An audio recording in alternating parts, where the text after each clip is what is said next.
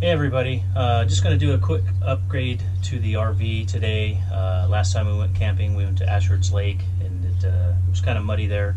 So when we finally got parked, set up, leveled out and everything, mud was just caked right here on our step sidewall, which, you know, it came loose once we set up the step, but I didn't really like it because we used this door for our main entrance. We do have a master bedroom door, but we don't necessarily use that one all that often. So this is the one that we use the most, so we didn't like the fact that mud just came and got caked up in here and got on our steps and everything. So looked on Amazon, found these mud flaps there, so we're going to install these today. Luckily for us, we have a Lance trailer. It's a 2285 model, and we have these brackets that are for the body and attached to the frame. And they already have some holes in it that we're going to use, and we just got to drill one more. So it's going to make the install pretty easy for us. Obviously, with your trailer, it's going to be something different, and somebody might have to do something different if you wanted to do this. But you might not have this problem anyway. But we're just going to do this quick upgrade, drill one hole. I've already stepped up the bit a couple times to the size of 3/8.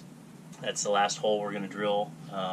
So we're going to drill this and install it, and it's going to be pretty easy. We'll have to mark out the holes in these mud flaps once we position them, once I get the hole drilled. But we'll mark those holes, drill the holes, install it, and be done, and never have to have mud on our steps again. So stay tuned. Okay, so as I said, I've got already stepped up the drill bit twice. So now we got the 3/8 drill bit on there. Gonna finish drilling the last hole and size up the mud flaps, mark the holes, drill the holes in the mud flaps, and bolt them on. So here we go.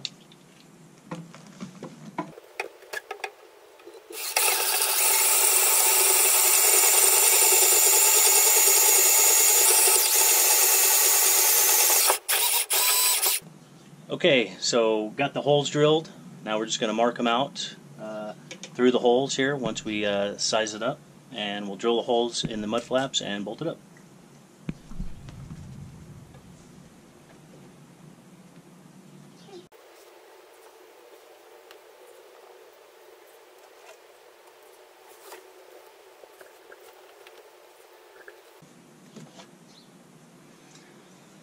Okay, so you can see here we've got our holes marked.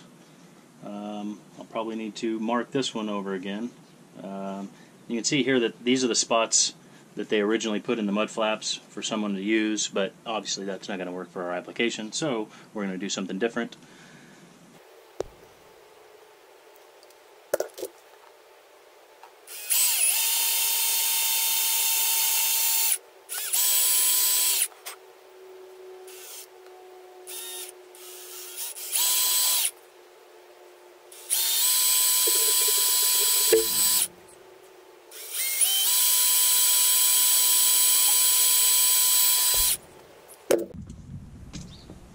Okay, we got our holes drilled, now we'll bolt it up.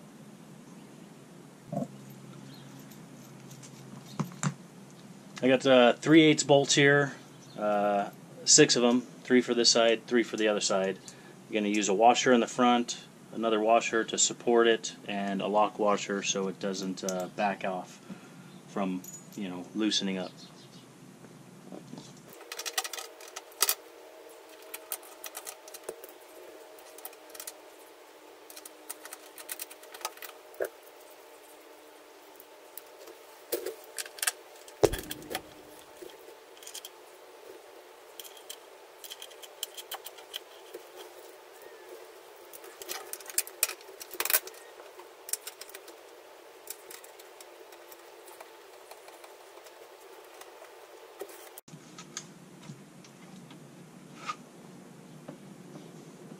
Okay, we'll tighten these down, and there you have it.